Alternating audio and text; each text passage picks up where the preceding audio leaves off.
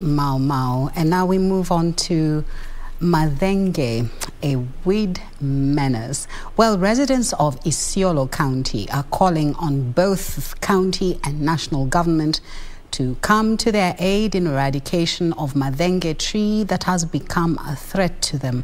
Mathenge tree, a Prosopis Juliflora plant in scientific terms, which was believed to be a savior to pastoralists during dry spells, has turned to be a misfortune to Isiolo residents. The tree's invasive, gregarious and powerful colonization characteristics to the ecosystem have left residents in tears.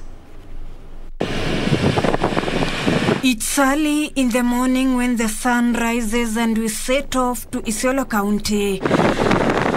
Our aim is to hear and witness the cry of residents here due to a plant that has turned to be a disaster to them.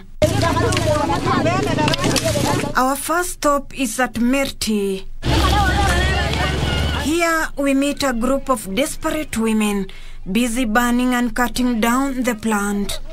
Fatuma Lokicho, a member of this group, tells us that the plant has become a misery.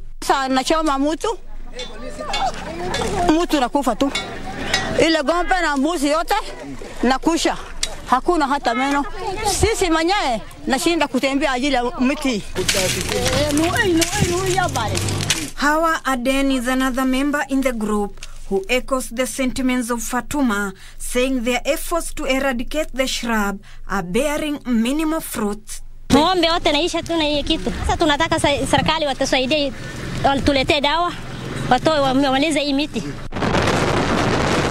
From Merti, we head to Malkagala area, where we meet Abdi Tadicha, a resident who vividly remembers how the species was introduced in the area and how it has now colonized the area. Imetufikia 1989 ndio ililetwa na organization ambayo inaitwa Kenyan Red Cross, Kenyan Action Aid Kenya, ndio walileta hii miti. Program ya kwanza walileta kama walileta hapo kwa institution ambayo ni shule, walileta miti karibu 19 hivi. Mimi nilikuwa darasa la 5 kwa wakati hiyo. Tukapanda, tukaweba maji, baadaye wali extension program, wakaweka nursery kubwa, wakaajiri hata mtu ambaye ni mzee wa hapa anaitwa Chalaboru. Sentiments echoed by residents we interviewed. Nasema tusaidieni hii miti, sababu tumeshindwa hata kupita kufika Waso Nyiro hapa. Wajaribu kutoa hii miti kwa njia yoyote wakiwezekana.